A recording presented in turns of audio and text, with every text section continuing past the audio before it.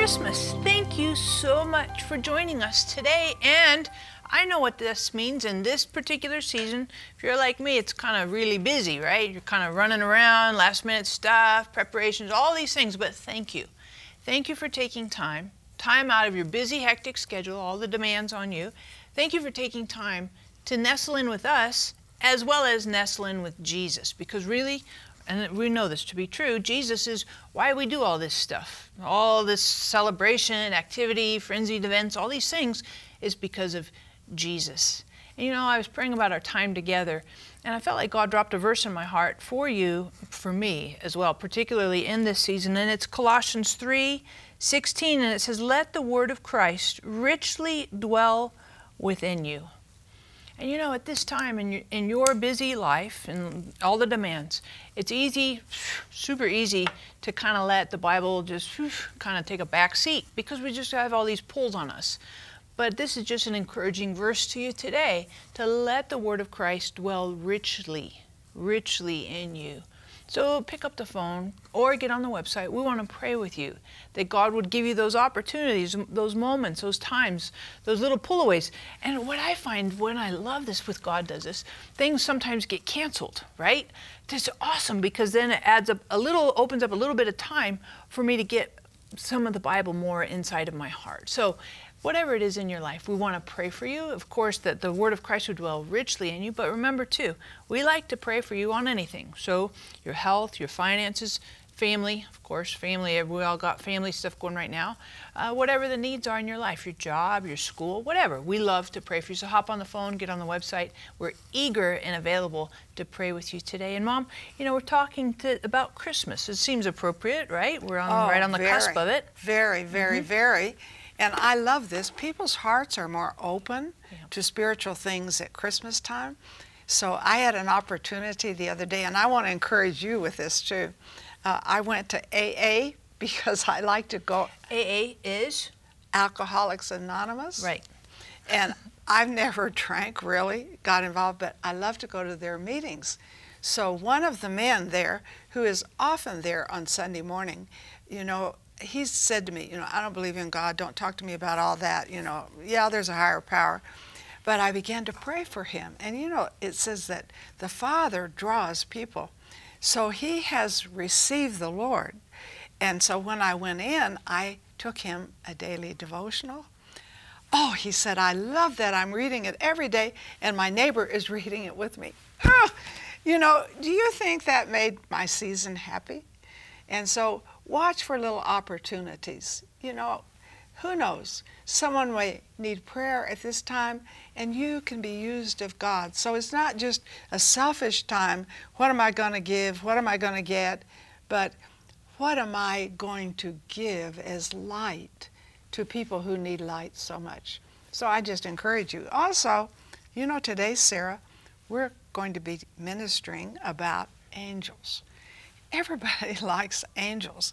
And so we have a really special book here called Angels All Around. And it really gives you Genesis to Revelation about angels, and that there are different kinds. So I want you to be sure you call in and get the book.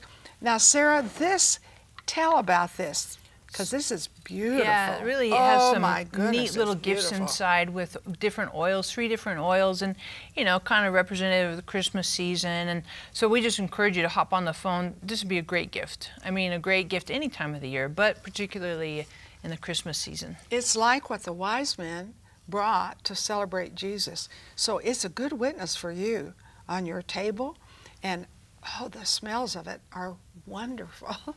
And so you can use that. So call in, and I'm going to ask you to do 2 things.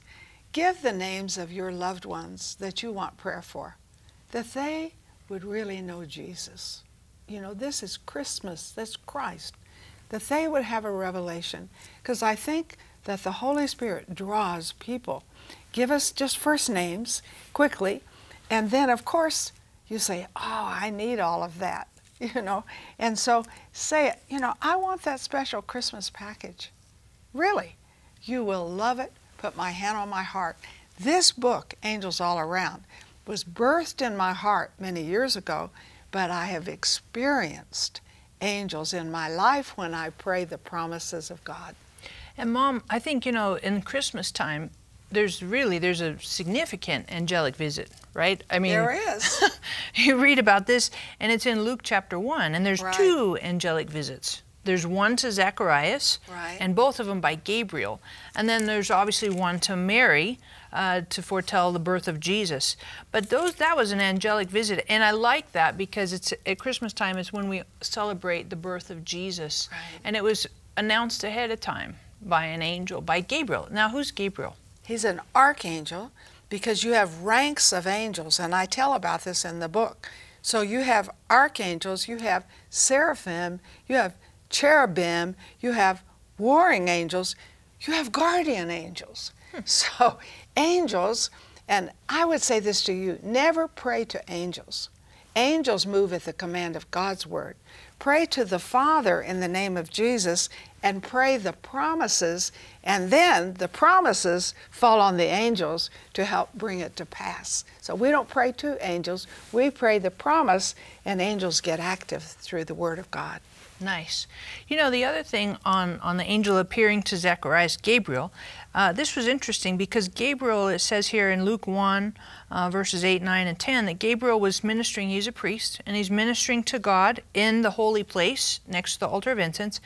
And Gabriel, Zacharias is ministering, and Gabriel appears to him, verse 11. Angel of the Lord appeared to him standing to the right of the altar, and Zacharias was troubled. I guess. I guess I would be too. Yeah, I know. Wow. Because who thinks about it? And that's a question I have. Are there angels, you know, the Bible says that some have entertained angels unaware. Right. So are there times in our lives, maybe, that there's, so to speak, angelic visits that we might not know about or might not recognize? Until later. Right. And then we think, how did I get through that? And so I have a real good friend. She went to China with me on one of our first trips. We had 150 people. She loved getting Bibles into China, which was a challenge at that time. And she wanted to go the second time. We prayed about it. We said, okay.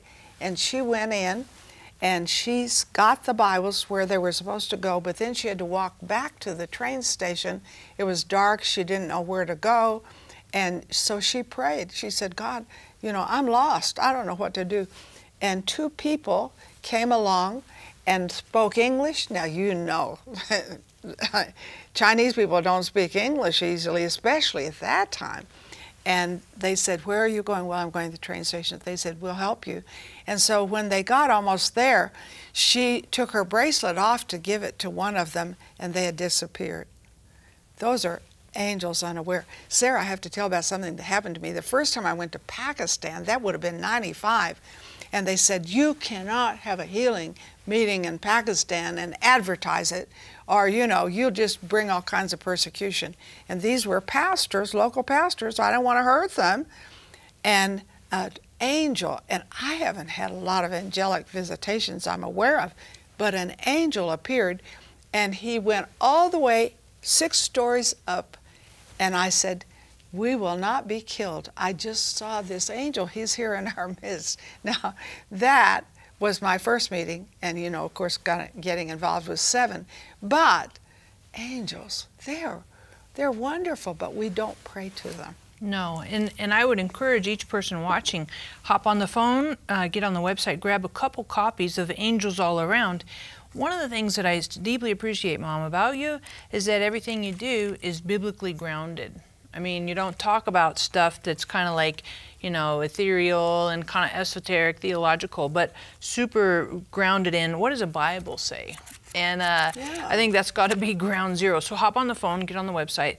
This little book is chock full of Bible stuff as it relates to angels. And it helps us not get kind of spooky, kooky in our theology or like, ooh, you know, weird and kind of lose the plot, but really keeps us grounded biblically. What are angels? What do they do? And how do we interact with them? And I'm going to ask you a question, Mom. Okay, David asked me this, right? This was a David question. My son David, he's super smart, right? Yes. And he says to me, I was putting him to bed, I think it was last night or night before last, he's like, hey, Mom, who are the sons of God that's spoken of in Genesis, right, that came down and had wives, right, with the sons of men. So I was like, well, I'm going to ask Mimi, because Mimi knows all that kind of stuff. What would you say to that, Mom? Well, those are fallen angels, because Satan was an archangel, you know, and he was in charge of all the worship. And he fell because he said, you know, I want to be higher than God, or I want to be like God. And when he fell, he took 1/3 of the angels with him. So just be encouraged. 2/3 are with us, more are with us than against us.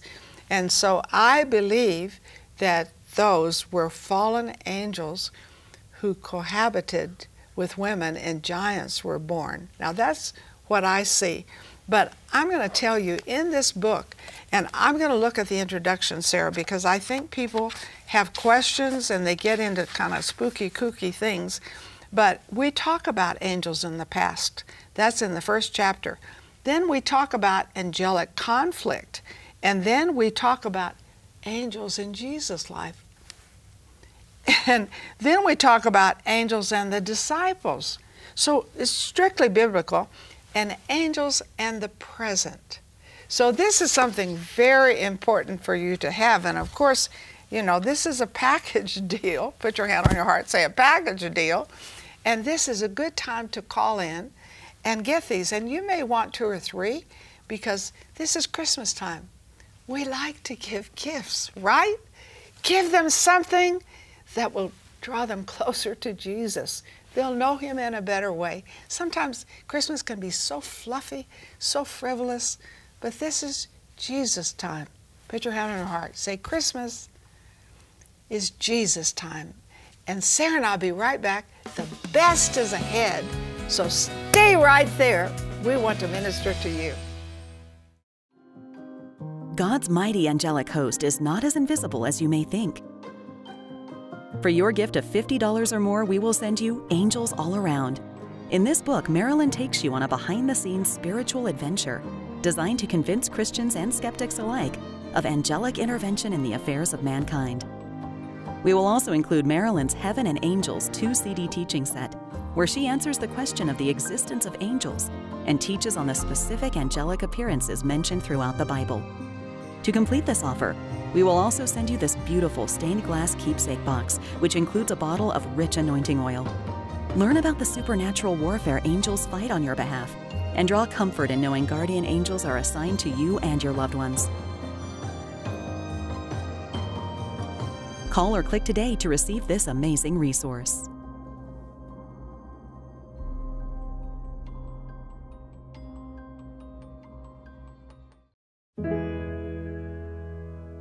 Mama, what is your song I suffer?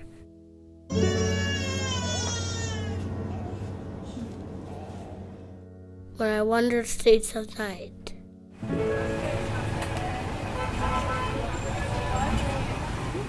My friends, their thoughts, their things they don't want me to see.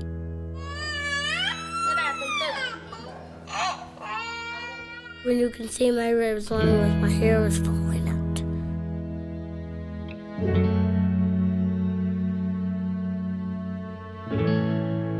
You can do anything it takes.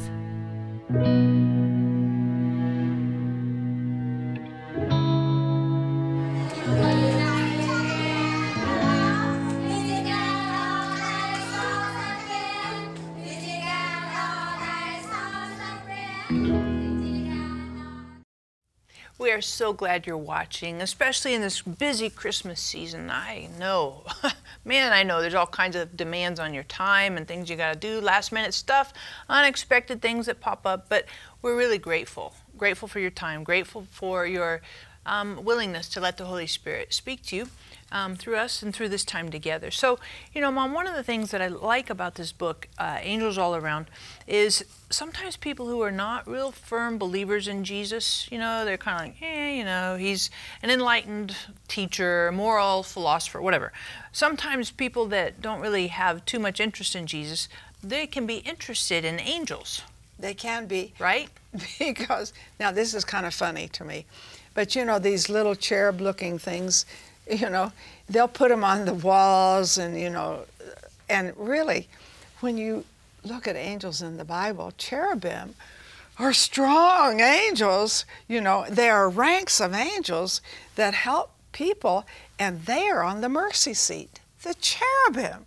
And so I just encourage you today, you know, to call in and get this book. This would be a really wonderful gift, because people that maybe, you know, they just think, oh, little sweet angels, I've got them on the wall, and don't know a thing about Jesus.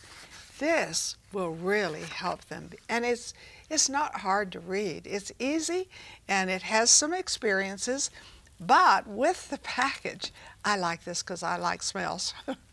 And we have these beautiful smells in this. Look, isn't that a nice box?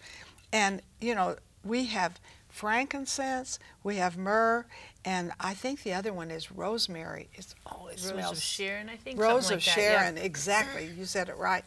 Now, see, this is a nice gift for someone. So we're looking for gifts, but I'm going to say this to you. What about meaningful gifts? What about gifts that will last and do something in their life? What about gifts that will point them to Jesus? You know, and this is not a long book. It's short and pithy, crisp, and to the point that you will say, my goodness, I didn't realize guardian angels were around me. I didn't realize that archangels bring birth announcements.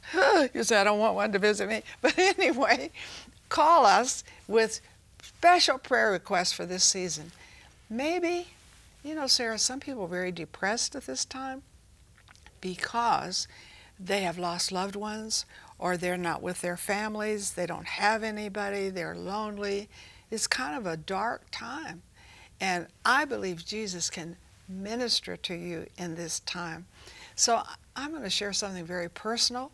When my husband died over 3 years ago, you know, I remember waking up one morning and I was so happy. And I thought, where did all this joy come from? Now, this is, you know, usually you're grieving. And the Lord said, angels danced over you in the night. And folks, I'm going to tell you, Jesus carried your griefs, and he sent angels to guard and minister to you. Don't let this be a downtime. Let Jesus move in you and be an uptime. And if you're just having a problem with grief and loneliness and rejection, and maybe you've blown it all and that's why your family's turned off with you, you just call us for prayer. I mean, Jesus, how can I say this, is the best present in the world. It's totally true. You know, Mom, I had to really be honest, transparent here. Please. When I was first married, Reese got me, for Christmas, my husband would get me random gifts. I mean, Yeah. in his mind, and they're pretty stereotypical things that women normally like. But I'm not very good at kind of some of that stereotypical stuff. Yeah. And so he learned after a couple years, you know, Sarah prefers, you know, books and practical things. Yeah. And that's just the truth. So I was thinking about, you know, you said we like things that are practical. And I was thinking about this in relation to these various oils. Now here's an interesting idea as far as practical gifts. Recently, Reese and I were invited by one of our church members who bought a new home, and they asked us to come and pray and dedicate their house. Good. Which is totally cool, right? Good. But I was thinking back, and we prayed over the front door, you know, and we anointed the front door, right? And it reminded me of the angel, the death angel that passed over, right, in Exodus. And because the doors were anointed with the blood of the sheep, and you know, so and that was for the Jewish nation of Israel. And so what happened is, in essence, they marked their doors, marked the entryways, and said, "We don't belong to the Egyptians. We are Jewish. We are of the nation of Israel." And because of that sign or whatever on their doorposts and everything, the death angel passed over. So all that to say, and we're talking about angels, but also saying, practically speaking, be super powerful for each person to call and really have this as a gift in their own home to anoint their own doors, to anoint the doors of their friends, neighbors, relatives, and see it as a practical way as well for the presence of God to be welcomed and you know, kind of revered in that home. So I was thinking about it. I was like, yeah, this isn't just decorative, because it is. It's very decorative, but it's also practical in the sense of, hey, we can pray over our homes, anoint our homes, make sure that the Holy Spirit's welcome and invited and revered in our homes, and tell the death angel, you know, see you later, hit the road. Right? And I like this too, because usually at Christmas time we have unsaved people, family, maybe friends, I don't know who all you have, and you want them to feel the presence of God, you know, and these are times sometimes we need knitting and bonding with broken relationships, so this is a good thing too. But who is on your heart that is not born again? Who is on your heart that is backslidden, that you want to reach out to in this season, at least in prayer? We'd like to join you. Would you just call in and give their first names? Don't talk a long time. You know, we're not a counseling line, but we are a prayer line. And we know that God answers prayer. And you never know how He's going to do it. So don't just look at Christmas and think, oh dear, you know, I've got these jerks coming. Let's see Jesus change jerks. Let's pray over that. And let's pray that you're not just hassled. You know, I know what it means. You can be hassled at this time. You know, we've got to see Jesus. We've got to know His presence. We've got to know He's the reason for the season.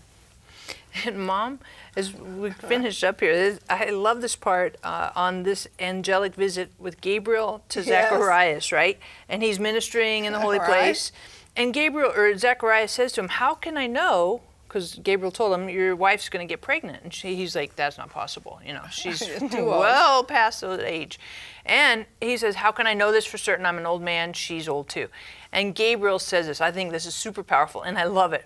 I am Gabriel who stands in the presence of God, and I have been sent to speak to you. He's like, hey, who do you think I am? I'm not just some kind of, you know, half-baked little vision or pizza dream that you had here. I'm the real deal. Who do you think this is? And then I like this too. He says, you shall be silent and unable to speak until the day these things take place because you didn't believe. Wow. He puts him on mute for 9 months. Yeah. He mutes him because of the unbelief. And, you know, I just encourage you. You might be listening today, might be watching, and this is a little bit provoking. And I want to say this with a lot of gentle, tender compassion. But I also want to challenge you that let's be people of faith and not people of unbelief. You know, Zacharias, he was a priest. He knew the Word of God. If anybody should have been a person of faith, in my thinking, it should have been Zacharias. He knew the Bible. He knew the Word of God. He had ministered to God. He was an older gentleman, so it wasn't like he was new in this whole little thing. He was one of the premier people who should be full of faith. And yet he struggled with unbelief. Family, let's make the decision to be stronger in faith and weaker in unbelief. The world around us doesn't need us to be mute. The world around us needs to be full of faith and full of love. Faith works by love. So let's have that in our hearts, that we're absolutely committed to being faithful as well as faith-filled. And really, that's such an important ingredient that our world needs so desperately in this day and in this season. Make sure you hop on the phone, grab your copy, get on the website, Angels All Around, and the cool little decorative book here, or little box here with all the oils in it. You know, it's super important that we celebrate the name of Jesus in this season. And yeah, we're busy, but there's nothing more important than Jesus, and Jesus being exalted in us as well as through us in this season today. God's mighty angelic host is not as invisible as you may think. For your gift of $50 or more, we will send you Angels All Around. In this book, Marilyn takes you on a behind-the-scenes spiritual adventure designed to convince Christians and skeptics alike of angelic intervention in the affairs of mankind. We will also include Marilyn's Heaven and Angels 2-CD teaching set, where she answers the question of the existence of angels and teaches on the specific angelic appearances mentioned throughout the Bible.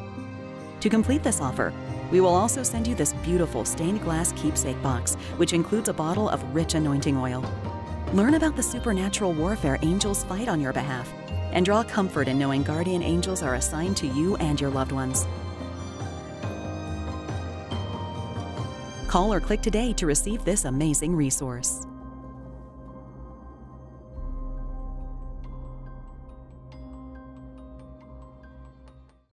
Together, we are impacting thousands of lives with the truth, compassion, and power of God's Word. But there is still much more to be done.